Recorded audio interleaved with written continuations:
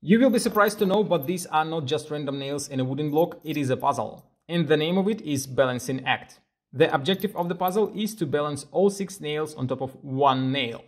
As you can see, I can easily put one nail on top. I can try to put 2 of them on top, but most certainly they will fall down and it looks completely impossible to fit all 6 of them on top unless you know the trick. And the trick is quite interesting. You put one nail on a desk, then you add 2 more nails on top. Then you add 2 more nails on top facing opposite direction, and then you add 1 more nail on top of all of them. Now lift all 6 nails up and put them on top of one nail, and the puzzle is solved.